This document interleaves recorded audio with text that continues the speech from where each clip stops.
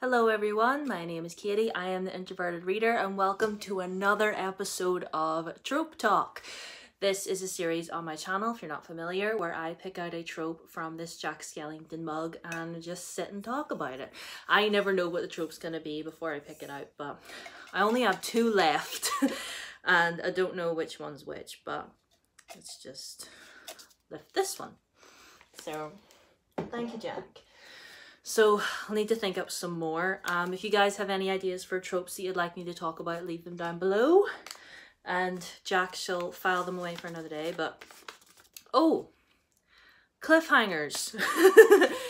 Oh, okay. Well, I mean, first and foremost, if you're not familiar, a cliffhanger is usually whenever you get into towards the end of your book, right? And then the ending is like something that's like really, really shocking. Like your character turns around and sees something and goes, or like something like that. Like something it's sort of like, you know, until next time sort of thing. And you're kind of left hanging there as if you're hanging off a cliff. You're kind of left hanging there, waiting to see what is going to happen next. Let me just adjust you. You're kind of left there wondering what happens next. As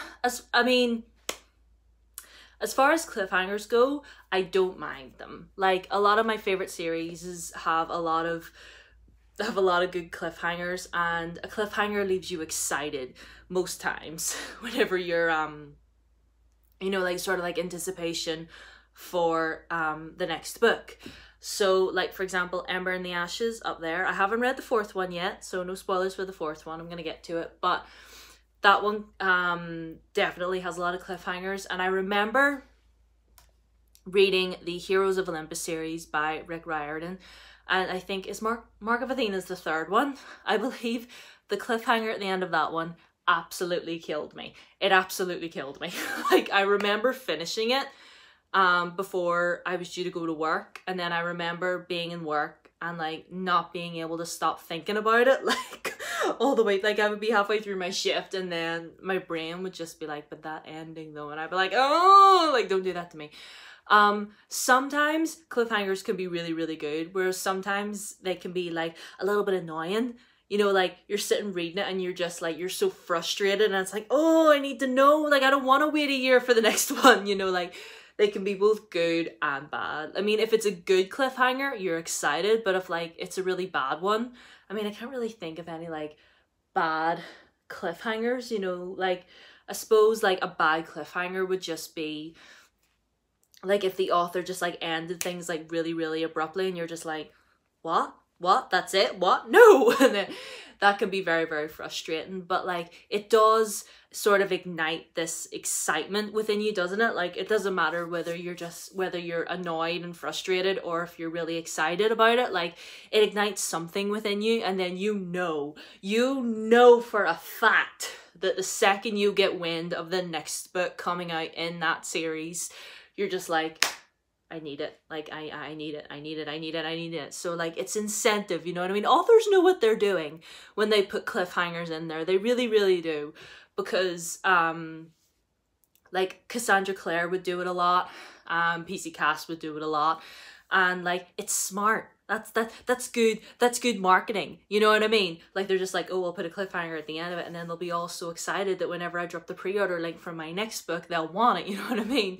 And, I remember reading the Nevernight trilogy by J. Kristoff.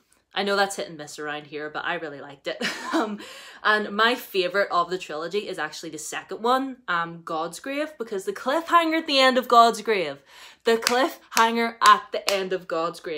like, if you've read it, you know what I'm talking about. I'm not going to give anything away, but you ever just sit and think about the cliffhanger at the end of God's Grave and you're just like, what in fresh hell was this? like it's, again, I remember finishing it and at first I was just like, oh no, this is so annoying, and then like wanting to like throw the book against the wall, but at the same time I was like, this was so good. So like it ignites all these feelings inside of you and you're just like, it gets you excited, you know what I mean? And I love that. Like I love that excitement. Like I love being excited about about like reading and stuff, because let's face it, this past year we haven't had very much to be excited about, have we? So like it's good that I have had a lot of these books with all your wonderful and emotionally scarring cliffhangers to keep me going. So yeah, that's really all I have to say on that subject. All in all, cliffhangers, don't mind them. I mean, again, depending on the series. I mean, if I'm really enjoying the series that I'm reading, then I'm excited, but anyway, how do you feel about cliffhangers? Are you a fan?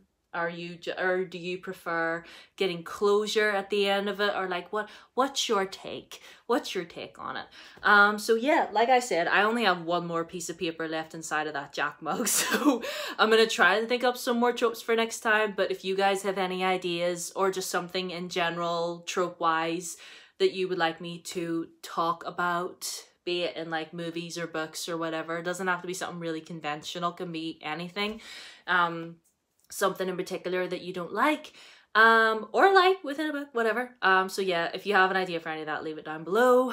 And also down below is my Twitter, my Instagram. Follow me there and subscribe if you haven't already. We are over 150 subscribers. The number changes every single time. 1 minute I see it's 154, then I see 153, then I see... It's different every single time. But however many of you there are, thank you. And yeah, till next time. Bye.